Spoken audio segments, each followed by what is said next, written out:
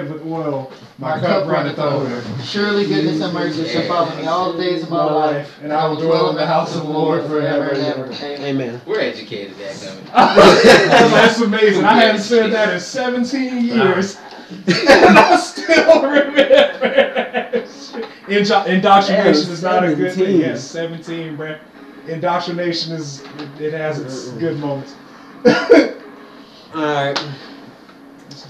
So I have a story for all you out there about my exciting weekend that had start last Sunday? No, last Friday. It started on Friday. Shane, if you get my crate, bro, I'm gonna shoot you in your chest. So, I took your crate, bro. I had this roommate, BJ. He lived with me for the last year and a half. He said he had. I want everybody to know. It had past tense, no longer. So, bro, I got one crate, bro. That's no good. 2 Mondays ago, I brought him to work because he ran out of gas. Had to take the man to work. Cool.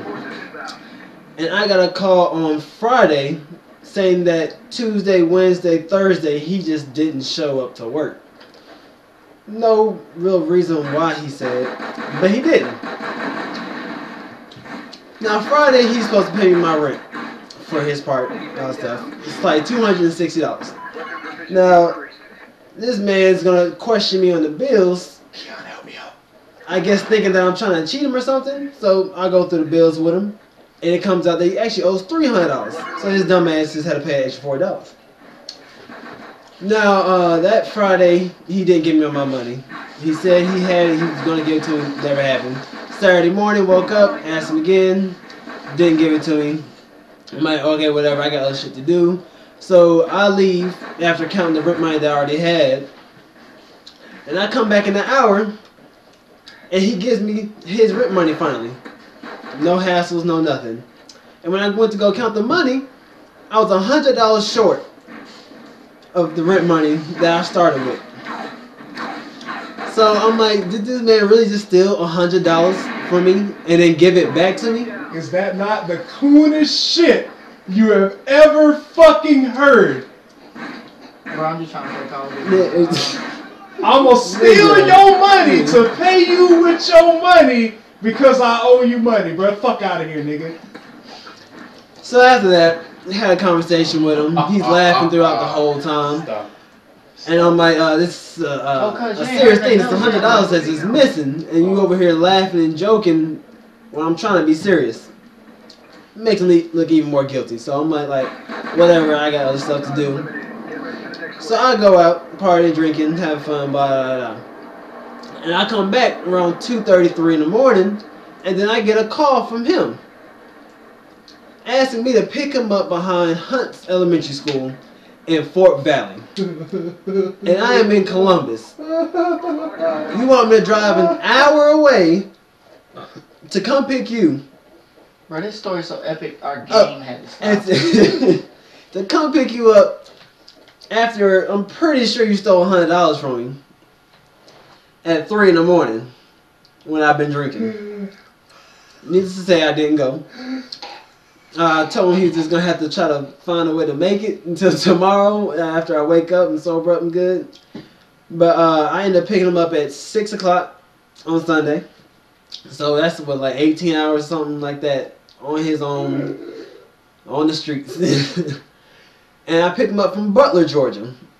Because apparently he walked and then some people picked him up and was yelling at him and stuff, saying should we go to jail, crazy people, I don't know.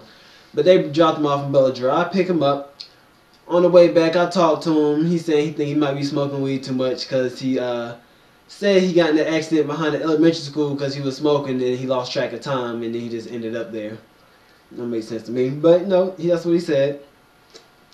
And then he's talking about how he probably smoking too much, need to change his life. So I'm like, cool. I'm glad this accident opened up your eyes, whatever. And he got back to the house. He got back to the house, and he saw that his mic was missing. Now his mic was taken by our other roommate, Shell, because she felt like it was her money getting messed with too, since it was the rent money that he stole, and she's gonna hide his mic until he pretty much confessed to that he stole it. Now, when he found out that his mic was gone, Shed wasn't there. So he's over here asking me, my friend Tony was there at the time, my wife, and her little sister that's 18. And then I ended up leaving because I had to take care of some transactions elsewhere. And when I came to the door, he was there. It was in my face, yelling about his mic. Now, he's I don't even want to say a rapper because he doesn't. He's a rapper. A rapper. Who the fuck is it? He's trying to become a rapper. That's what he's doing. He's trying to become a rapper. That's what he would like to do. I'm a rapper too. And he bought a $900 mic. I don't know how he afforded this $900 mic, but that's what he bought. And that's what she took and she was hiding. So he continues to be yelling and angry about it. He shows me that it's gone. And then when I turn back, he's in my face, like 2-3 inches away from my face. And I see out the corner of my eye a knife. I'm just like, I know this nigga did not just pull out a knife on me. Like, he knows that I'm crazy. He knows that I would kill him. And you gonna pull out a knife on me? Really? So I end up grabbing his wrist, wrestling with him a little bit. And right when I'm about to pick him up and throw him because he can't fight to save his life. But he ends up panicking and says, oh, whoa, bro, sorry. I wasn't trying to stab you or anything. I'm just upset about my mic. I'm just like, okay, I get that, but don't ever pull a knife out on me again. Because I will use it if you don't. Promise I will. So, now all that stuff happens. Now his sister and her husband end up having come down here because he can't stay in my house no more. He just pulled out a knife on me. I'm not gonna let that happen. So they're supposed to come down, pick him up, take him back to their house. He stayed with them for a while, and then I might let him come back and we'll talk about what happened, all that stuff like that.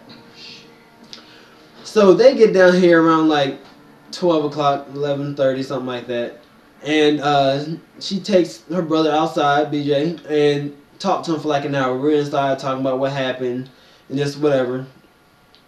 And then he finally agrees that he'll go back up with his sister. Now, when we're getting ready to collect some of his stuff and put it inside the car, I was in the house with Bearbor, his sister, and we was getting some of his stuff, and the husband and BJ were outside. And by the time we came to the door, we see the husband on top of BJ wrestling him down because apparently he hit him in the jaw for no reason. Then he picks him up and he slams him on the ground, slamming his head into the concrete, knocking him out cold. Then he tells me what happened. I'm just like trying to figure out what's going on. Then that man, BJ's just gonna get up out of nowhere. He was only knocked out for probably like 20-30 seconds. And then he's gonna act like nothing just happened. Like he didn't just punch the husband in the jaw 2 times. And he didn't just get knocked out. He's like, nigga, what are you doing? Like, it just like. So he picks up his stuff that he dropped when he was tussling with the husband, and he ends up walking away a little bit to the curb, and he sits down, crosses his legs, and got on his laptop, which is way too far away from the house to use the Wi-Fi. And we just standing there next to the car, it's like, what is this nigga doing? He is going crazy. He is really losing it right now. So we end up actually kind of planning to kidnap the nigga because we was gonna knock him out, we was gonna tie him up, put him in the back of the car, and then gonna take him home because he just had to go. And we was tired. It's 1 o'clock in the morning. We ain't got time for this. We need to get it done so we can go on with our lives. So I go inside to get some rope and find something to tie him up with. You ain't heard the best part. And by the time I come back to the door, I see his sister Bearbor holding his jacket, which had a shirt in it too, and his jeans. And I look up and I see BJ running down the street in his boxers and socks. He ran down the street and took a hard left and was gone in his boxers and socks. I was just like, what the fuck happened? Catfish is the name of the husband. I was like, Catfish. I need you to tell me what happened because I was not gone for that long. How the fuck did you end up fighting this nigga and then him running away, no shoes, just socks and boxers? So he told me he just went over to talk to him again because he was sitting over there by himself on his laptop, crisscross applesauce, and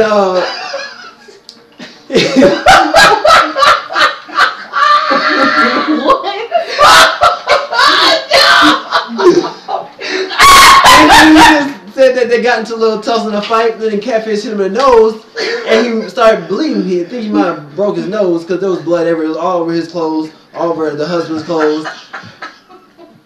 And then while the husband wears glasses, so his glasses fell off in the little fight. So we're in the dark using our cameras and lights to try to find his glasses, and then we're probably sitting there for at least like 2-3 minutes trying to search the grounds and shit.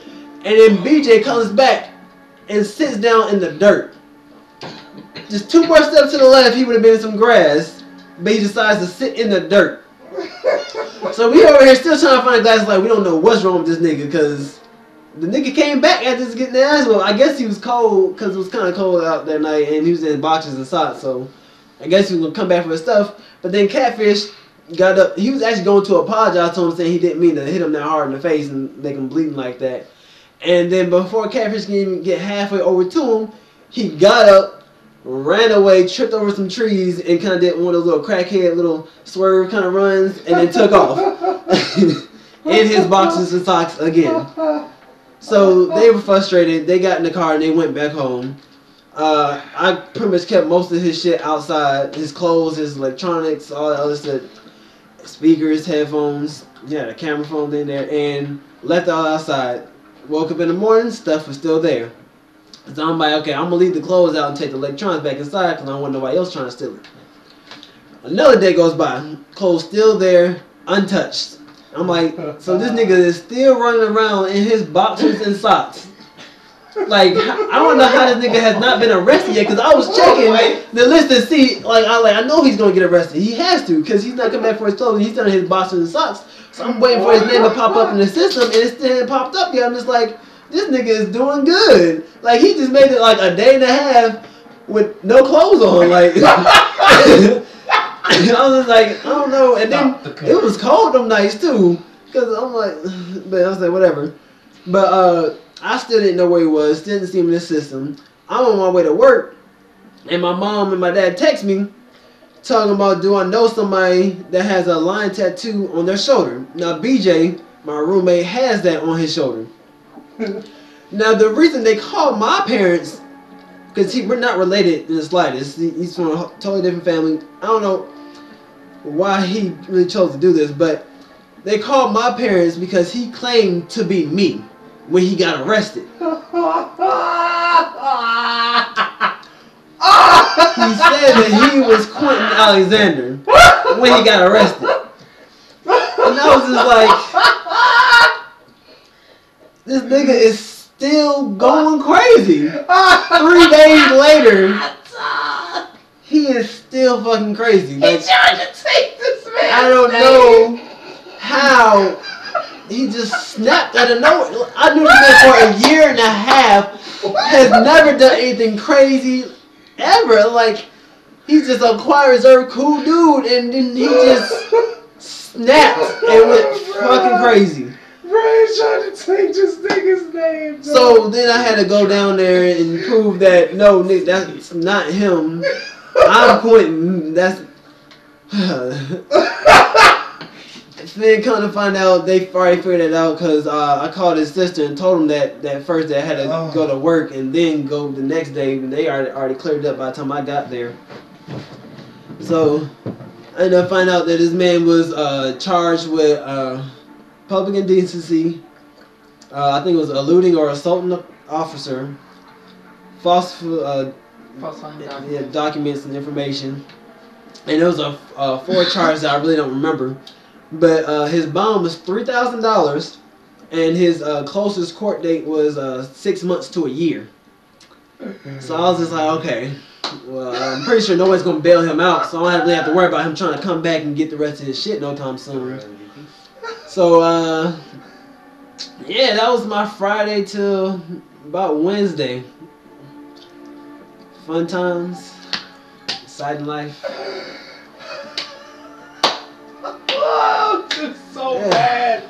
He tried to take your name. My name. He tried to take my name. Most people try to take a celebrity name. No, I am Quentin fucking Alexander. Brought to you by fucking Jergens. For those that nigga was ashy. Brought to you by fucking Jergens. by Jergens, when you're home alone, but you keep hearing footsteps. I'm mad. This nigga Extra got sensitive. knocked the fuck out for 20 to 30 seconds. Yeah, like, got back his up. head, What the fuck? like you see his hand twitching as we talking. I'm like, okay. I see the niggas twitching like he was there. He was a ragdoll for a good 4 to 5 seconds, and then a little twitch in his hand. I was like, oh, that nigga's fighting. Then his brain to come back. He's like, I do not give up. You did not knock me out.